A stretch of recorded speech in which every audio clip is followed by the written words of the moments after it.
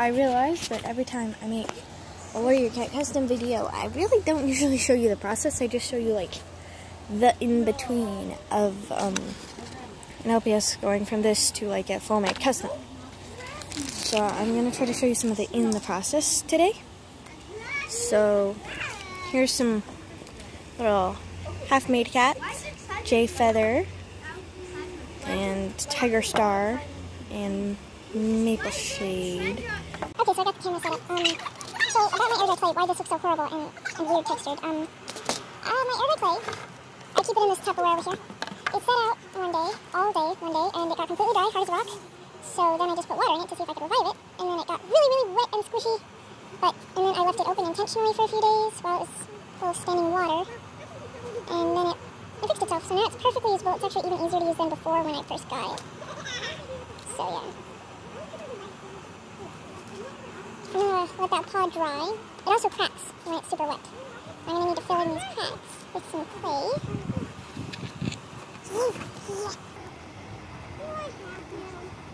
Just made a triangle.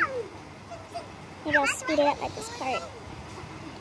I'm getting to know my editing program a bit more. Okay, so there's an ear. I'll make another ear.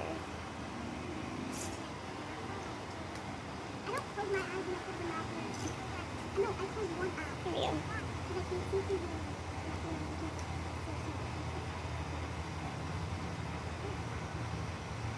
Here's ear number 2. Why are you using your blue clay instead of your air dry? My air dry clay is being really stubborn at the moment.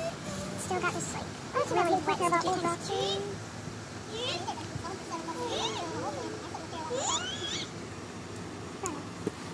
I guess so.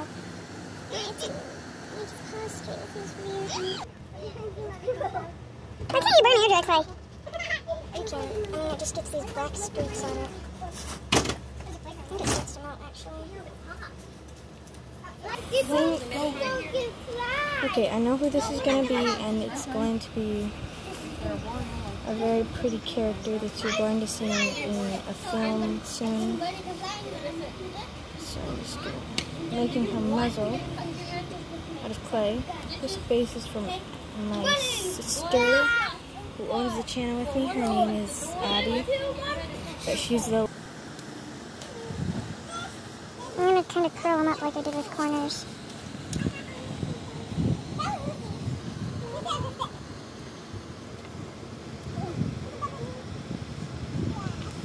It's kind of difficult when you're sculpting everything. I'm not...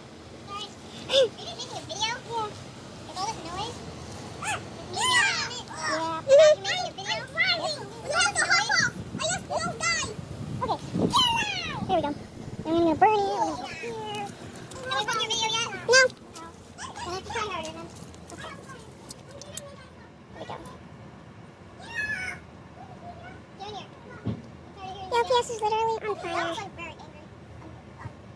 If I could go back to my younger self, when I started making these customs, which was about, I don't know, 2 years ago, maybe 2.5 years ago. No, probably just 2 years ago. I would tell them and give them one piece of advice. I would tell myself not to try to super glue customs myself, because I ended up ruining several bases like that. I accidentally super glued the head to the body so that the head wouldn't turn anymore, and then I tried to turn it too much and then the head broke. That happened several times. Open this real quick. Some fresh air. These things burn. It smells terrible. So yeah. This video is probably going to be pretty boring. So I made bristlefrost's other leg, and I came to the problem which I was assuming we would have. She's kind of side heavy, and for some reason she's not doing it now. I think it's because the table's on a slope, but yeah, I'm gonna make her other leg, maybe make this one here a bit higher and do her tail, then maybe I can make her steady. I'm also going to cut the limbs off of this custom and try not to break her face. I gotta find my knife, which sat in the rain. Alright, okay. I'm gonna start with the Since I'm gonna make the custom sitting down, it's fine if the body shape is like this. I don't have to cut the whole bottom off. If she was standing up, I'd probably cut the whole bottom off. But since it's like that, it's fine. So now I'm gonna start making her. Yay. This is kind of weird. I mean, these videos I'm making is kind of weird. It's kind of just me making customs and then talking about random stuff. I'm gonna tip that a bit more up. You guys can see me make her leg. So yeah, the hind legs are shaped a bit differently to make it the right length. There we go. Gonna make it flat on the bottom. There we go.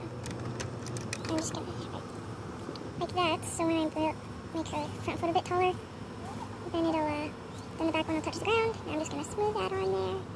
Completely securely attach it.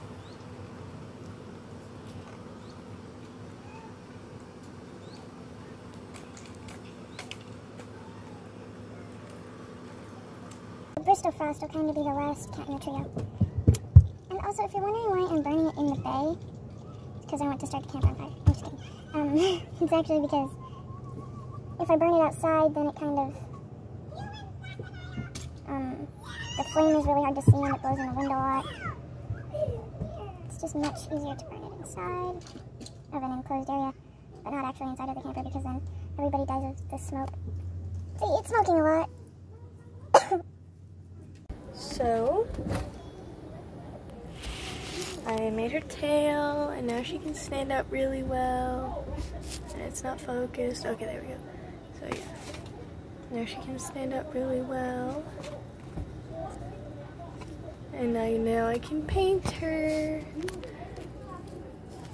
And Rootpaw and Shadowpaw are really excited to her get finished.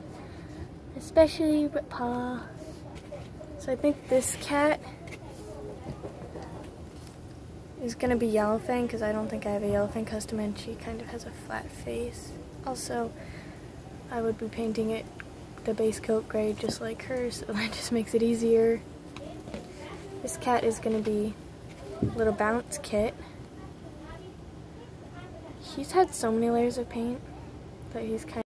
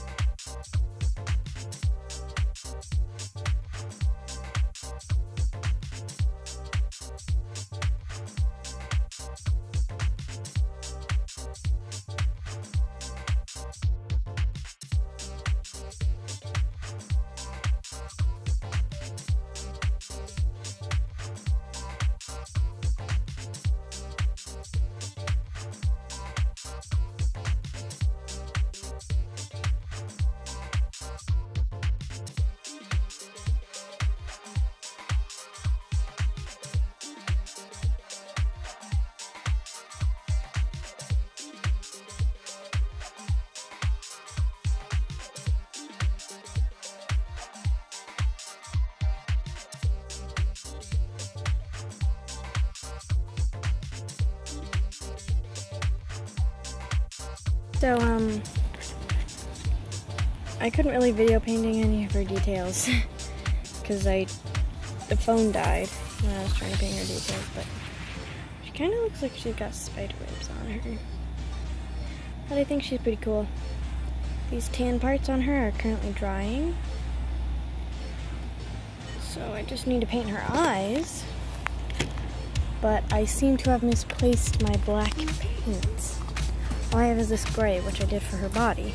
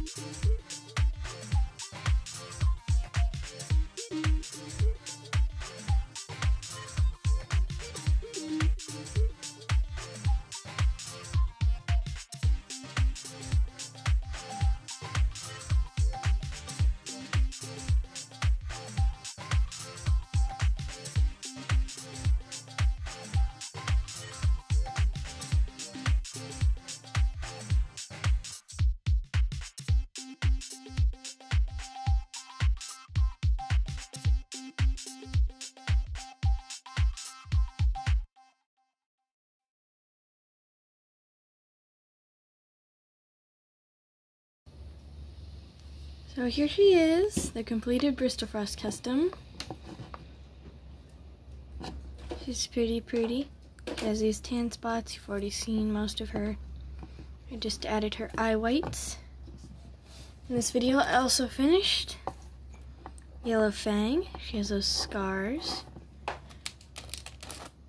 And Bounce Kit. He has a really pretty pattern. Mom said it's like black vines growing on him. I'm dying to death.